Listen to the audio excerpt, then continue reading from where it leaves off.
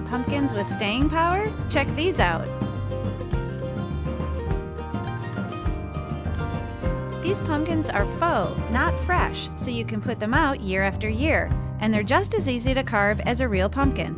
And for tracing, cutting, and etching, a Dremel is the right tool for the job. Get started by transferring a design to the pumpkin. Using the fine tip engraving bit, trace or score the pattern onto the pumpkin. Make sure the paper is pressed tightly against the surface while you work, and once you've drawn the design, remove the paper.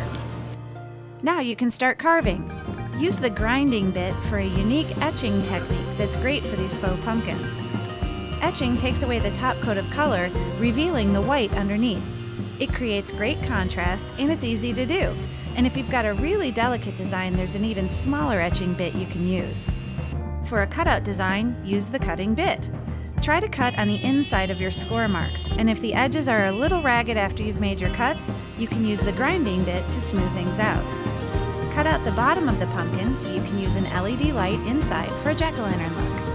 Combine techniques to create one-of-a-kind pumpkins you'll use fall after fall. For the detailed directions, go to lowes.com/LCI-faux pumpkin carving.